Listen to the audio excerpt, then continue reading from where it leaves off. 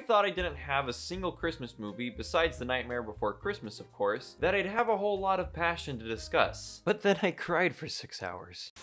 A Christmas Carol starring Jim Carrey is honestly one of the greatest versions of this story. I'm not super familiar with the book, but this film does a great job of delivering the terror of this story. It's a little spoopy, but my favorite part about it is the incredibly surreal presentation. All the performances are just fantastic. It really sells the movie. Jim Carrey does a great job with all of his characters.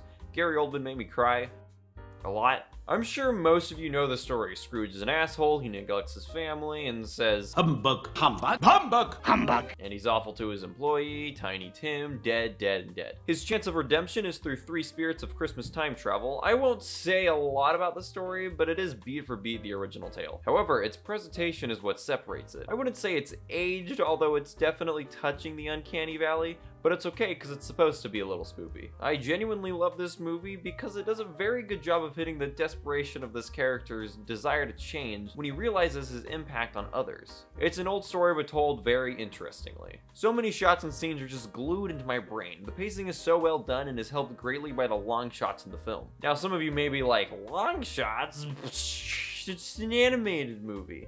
Oh yes, it is animated. T-pose. T-pose. T-pose. T-pose. T-pose. T-pose. T-pose. T-pose. T-pose. T-pose, everyone. T-pose. T-pose. T-pose, please. T-pose. T-pose. What? Oh, yes. Gotta assert that dominance. The level of coordination that makes these effects work is just incredible. And the lesson is beautiful. You should be a good person. Or else. I don't want to say a whole lot because you should just go watch it. 9 out of 10. Merry Christmas or whatever you celebrate, or even if you don't celebrate at all, have a great winter season and happy getting the fuck out of 2020. Okay, bye.